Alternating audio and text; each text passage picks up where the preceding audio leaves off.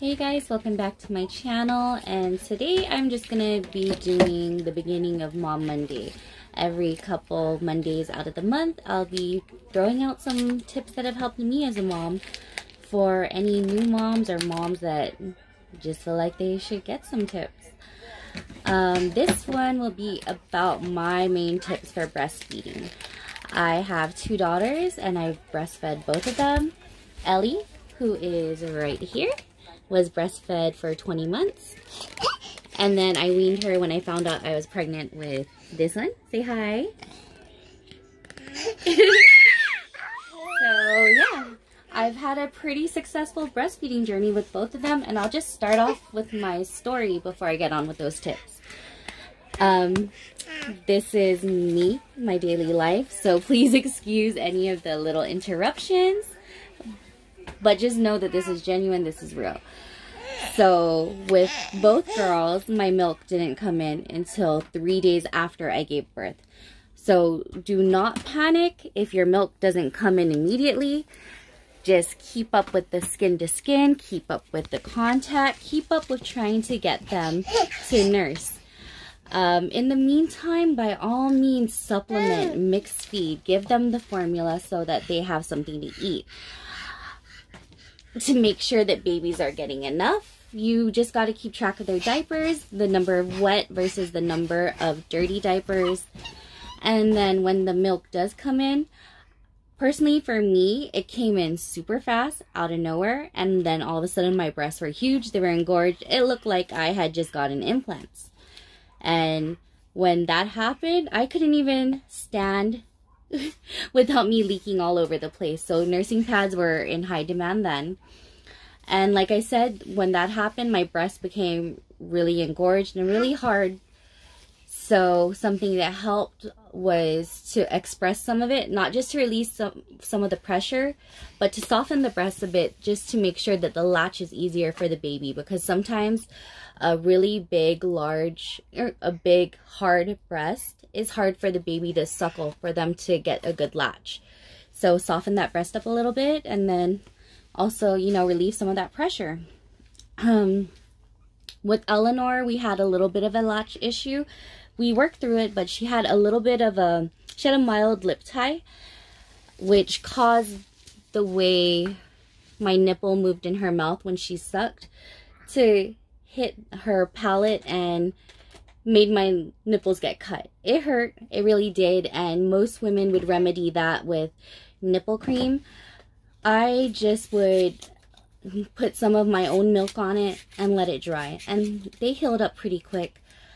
We worked through her latch and we found our perfect position, which was side lying.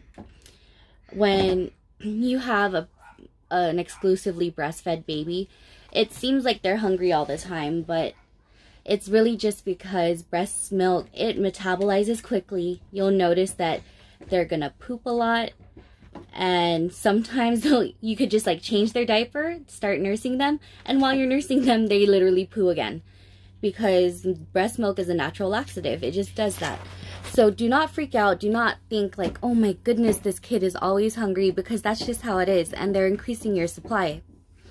And they hit those certain weeks and months where they have growth spurts, it seems like they're going to be attached to you 24/7, but they're just really trying to boost your supply. It's all about supply and demand. So if you can, nurse them, and make sure that, you know, you're getting your supply up to where it needs to be, especially if later you need to pump and stash because you're going back to work, or even not just going back to work, but you just want to have someone help you with the feeding responsibilities. To make sure that you have a good supply, you need to eat and drink enough. Before I gave birth to Eleanor, I made sure to buy myself a gallon water bottle from Amazon, and I just kept that everywhere. I took it everywhere with me, just like I had her everywhere with me because she was clingy. I made sure to drink all of it every day. I made sure to drink as much as I could, and I also had little snacks and pre-made foods around me to eat. I wasn't hungry, but I knew I needed to eat in order to make milk, because if you're not eating enough, your body stops doing non-essential functions, which lactating is one of those. I'll include a recipe for overnight oats, which is really simple and you can make quite a few servings ahead of time. So all you have to do is just grab them out of the fridge and eat it. Another tip I may add is make sure that you don't stress too much. As long as baby is having those wet and dirty diapers, you're doing a good job. If they seem that they're not getting enough, by all means supplement. You could either just formula feed or mix feed. There's no shame in either. The priority is to have baby fed. And like a good friend of mine mentioned, it's like every relationship. If it's not working for one partner, you need to make a change so that both partners could be happy. It's a learning experience with each baby, even though you've had babies before. Like Eleanor, like I said, was a difficult latch. Isabela was a really easy latch. She was a natural nurser. I had no issues with her. I still have no issues with her. And it's the main reason I weaned this one is because I found out I was pregnant with Isabela and I was just way too drained. So I hope that that was somewhat helpful. I hope those tips do something for you. Just please don't panic. Try not to stress and never feel any shame in needing to supplement. Motherhood is easy. Motherhood isn't easy, I'm sorry.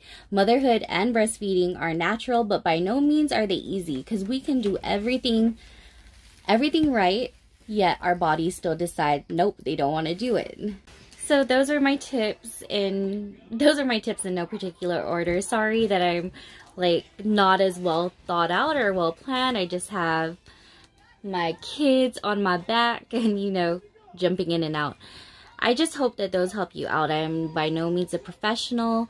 These are just what have worked for me. I'll keep you updated on Isabela's breastfeeding journey. I hope to make it to 2 years with her. She says hi. And I'll see you guys in a couple of weeks. I'll be throwing out a lactation cookie recipe just because I know a lot of people look out for those because pre-made ones are pretty damn expensive, especially here in Guam. And it's also the best recipe I've tried. It's really tasty, so I'll be sharing that with you. Please let me know any other questions or tips or even segments you guys would like to see. Just let me know down in the comments. Follow me on Instagram and you could get a hold of me there as well. Thanks for watching and I hope you enjoyed this video. I hope you found it helpful. Take care. Okay guys, so for the base we're going to need these 4 ingredients. Rolled oats, flaxseed meal, chia seeds, and your choice of liquid. You really could flavor them however you want. I particularly use crunchy peanut butter, honey, and cinnamon. So don't worry if you don't have mason jars like you see on Pinterest recipes. I'm just using these Tupperwares that I already have.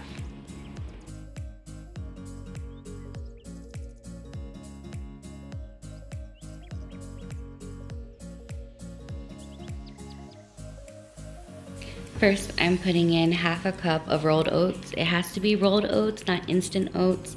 Instant oats, it'll turn out all right, but because it's already processed to cook quickly, it'll be mushy. So you definitely want to use rolled oats. Now I'm adding in flaxseed meal. Flaxseed meal and chia seed, which is coming up, have both been noted to help with breast milk supply.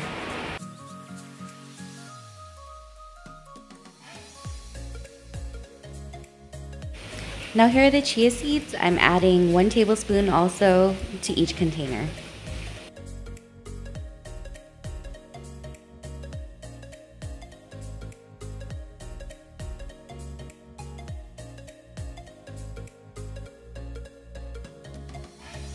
And now the cinnamon.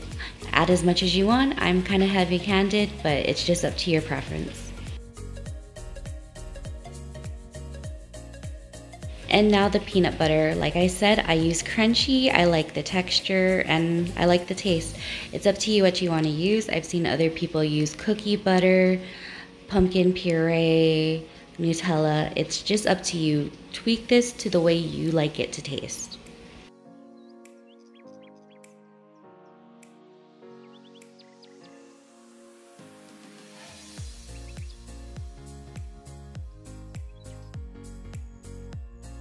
So off the camera, I went to go wash my hands. They're clean now, and now I'm adding the liquid. It's up to you what liquid you want to use. I just happen to have 1% on hand.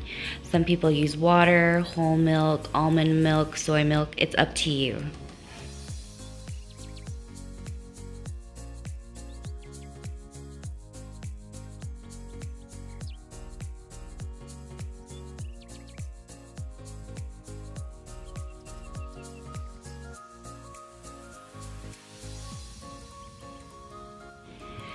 And now for some sweetness, I'm going to be drizzling honey over the top. And just a quick reminder, honey is a no-no for kids who are under 1. That's my 11-month-old, and she can't be having any of this.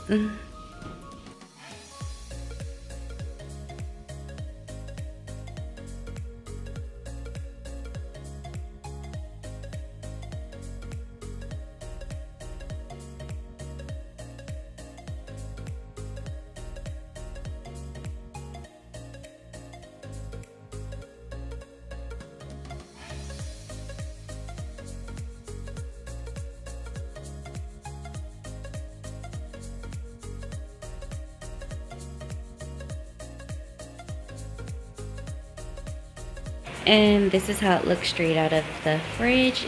Just give it a quick mix and it'll look great. And here it is mixed. This is something that's just easy to make sure you're fed while you're trying to maintain your supply. I hope this helps some of you. Please leave any comments or questions down below, and hope to see you again for another Mom Monday.